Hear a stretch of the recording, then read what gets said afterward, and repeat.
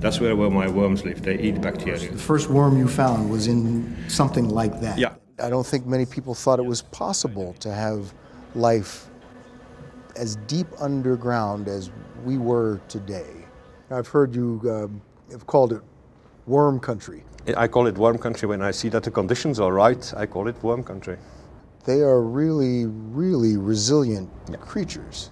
It's not a big deal for a nematode, for a worm to survive down there, but for science, this is a big deal. No one knew that life could exist in these extreme conditions. That is true. You made a big discovery. Well, in the total things in the universe, it's only minor. I mean, you can't call this big.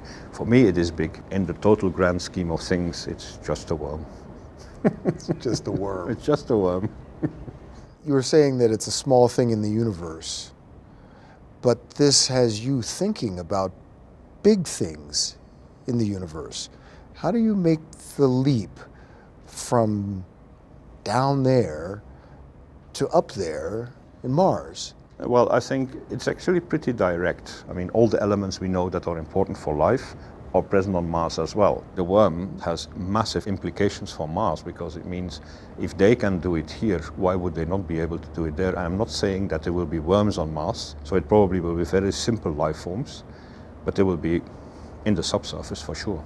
But you think if a life form could survive in the conditions that you find at the bottom of this mine, then they could survive on Mars? Of course. I give it better than 50%.